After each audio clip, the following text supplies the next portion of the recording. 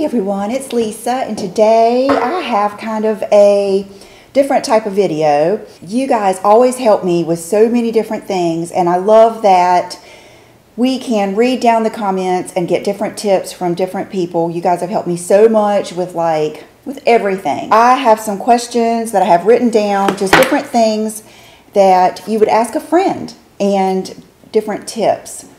Gosh, we have so many people here right now.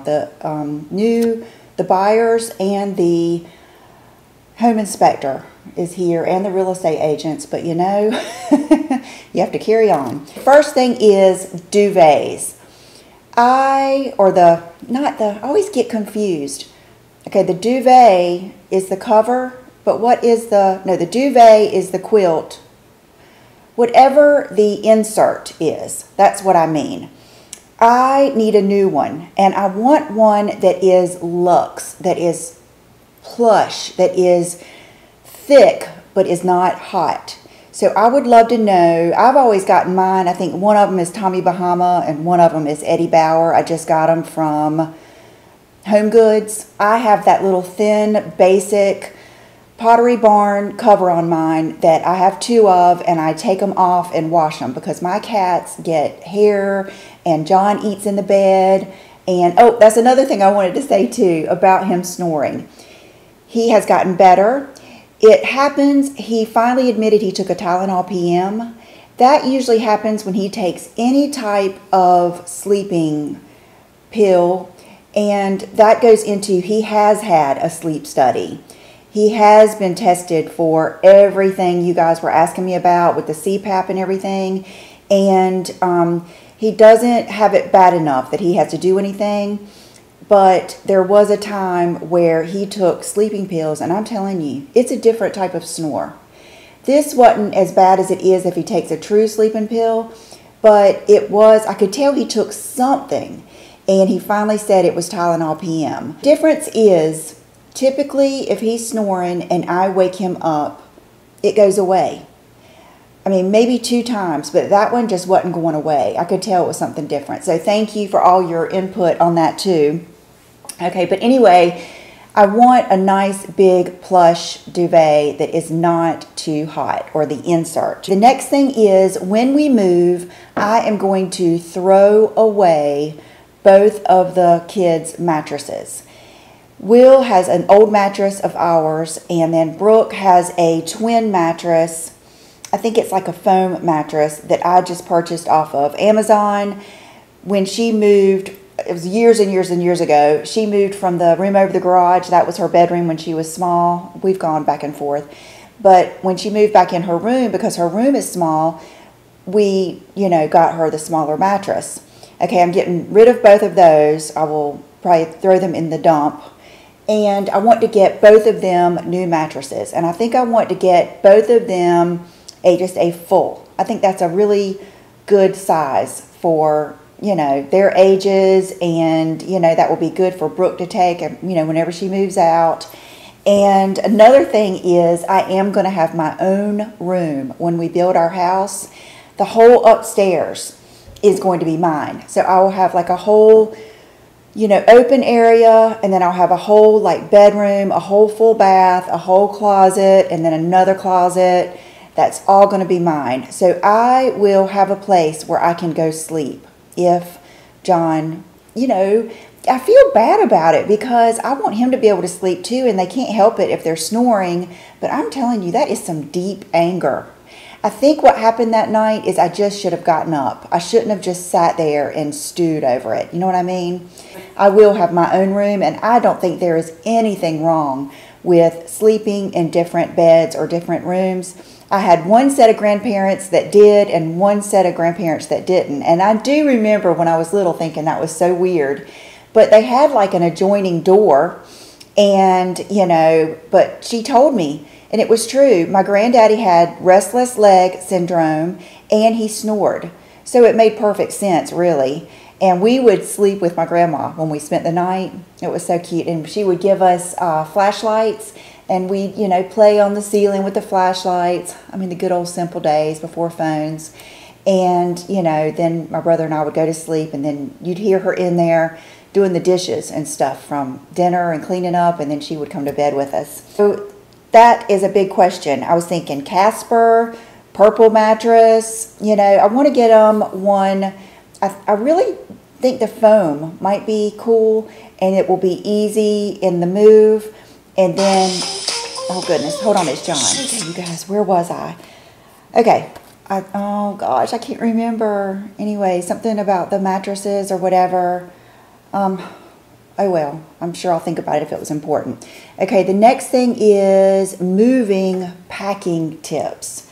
We are having we get our rental house on November 2nd. We're supposed to close on the 17th, and we have a moving company coming on the 9th to help us move the big stuff.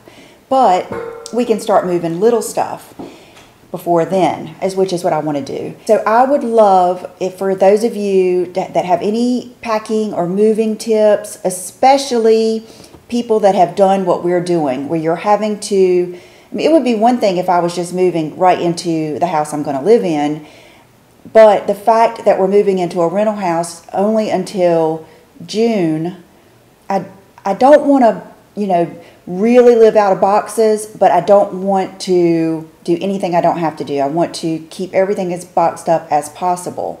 If you've had that happen, I know a lot of you have. I know most people move more than we have. I really think that might be a Southern thing that I don't know. Who knows? Oh, and so many people comment on my accent, which I do realize I have a Southern accent, but I always thought it would be fun. Tell me the words down below that I say that you can hear my Southern accent the most. I'm just curious because, you know, I don't hear it that much because I'm used to it. So that is something I've always wanted to ask you. So moving packing tips, and then this I will go into my hair. You'll see in my video that I will post maybe tomorrow night that I had my hair done on Saturday. We did something new. We did instead of doing bleach or the color I usually do, we did a high lift blonde. And I took a picture of it, and I've got the name of it. I'll put it down below. And she said the reason this would really work well for me is because I like a yellowy, buttery, warm blonde. I feel like it's much more flattering on me. I really feel like it's more flattering on most people.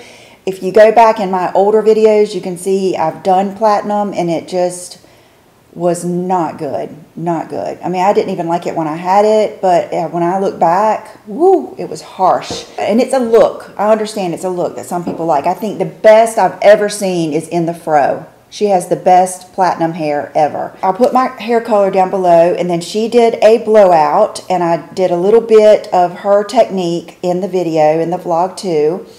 And then you'll see it later in the vlog the next day. And it's just a very smooth, bouncy blowout. But I could not help but do it again, a blowout of my own last night, because I think I like my crazy blowout better. And she had told me about this. She said that this is, because I asked her, you know, what are some things that I can get that will help a blowout stay? You know, stay separated and stay funky and stay curled on the ends just for at least a couple of days. And she mentioned this. So you'll see in the vlog, I'll go get this. But I used it last night. I messaged her and she said a little goes a long way. I don't know if I used enough. I used only about between a nickel and a quarter size amount. So not a lot. And then I put it all over, and I think I combed it through. And then I also used Orbe oil, and then I used my Kenra blow dry spray, and that's what I used. So that is what I used today. I used 2 packs of the dry bar Velcro rollers. I'll put a picture in here. You'll see I curled my whole entire head. I think I had 1 roller left over, and I would say at this moment, I think the mousse that I used the last time has more hold already. But I don't know if I used enough of this. So I've had a lot of you request that I do a blowout for you.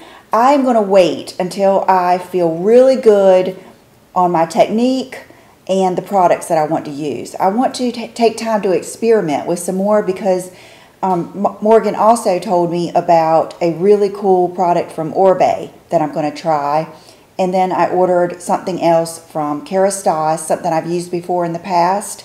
And so that will be just an ongoing adventure, but I think it'll be fun. Okay, so the next question and the last question I'll ask you is, I know a lot of you said to preserve your blowout, sleep with your hair up. And I asked Morgan about that. I asked her about breakage because there's plenty of people that'll tell you that breaks off your hair. So I would rather my blowout not last than break my hair, hands down. What Morgan said to do is, she said either one of these, and don't put it up until you are literally laying your head down on the pillow and make it loose. So that's what I've been doing.